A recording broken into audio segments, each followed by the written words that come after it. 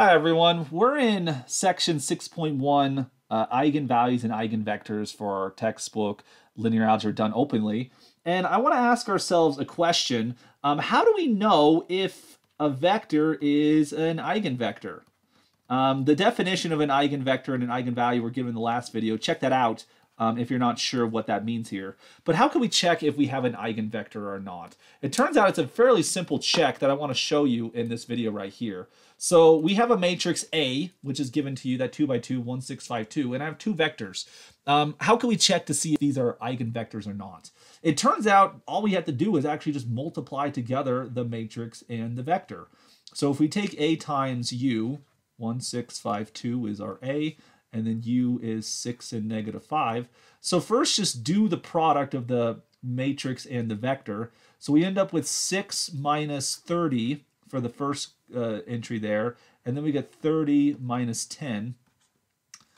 Simplifying that, what would we end up with? We're going to get negative 24 and then 20, like so. So we calculate the matrix vector product. And then we have to see, can we factor it, right? Because if you have an eigenvector, it'll satisfy the relationship that ax equals lambda x, where lambda is just some number, right? So we have to see, is the product we got divisible by our vector 6 and negative 5?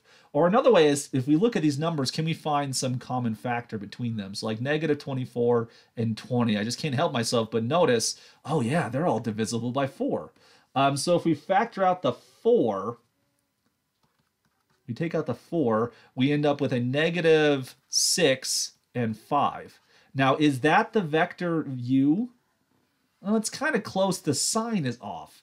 I have a negative 6 when I want a 6, and I have a 5 when I expect a negative 5. That's actually an easy thing to fix. Factor out the negative 1 now. So we actually have negative 4 times 6 and negative 5. And so you'll now notice that this is negative 4 times the original vector u.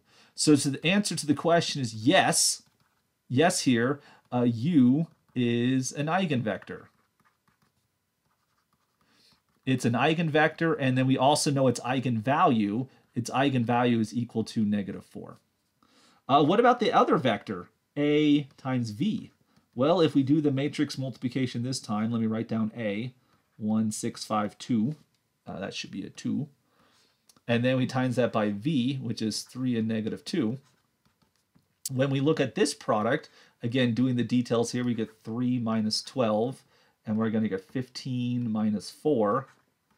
Simplifying that, we get negative 9 and 11 as our vector product that time.